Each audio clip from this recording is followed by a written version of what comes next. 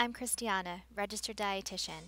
Today, Chef John and I are going to show you how to make brown rice pilaf.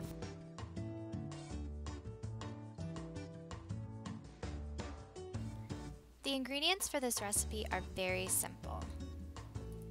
We start out by sauteing our aromatics, so our onions, our carrots, our celery, and then adding our garlic.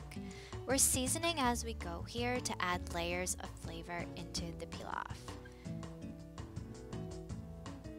It's important to toast the rice first to get that nutty flavor from the brown rice.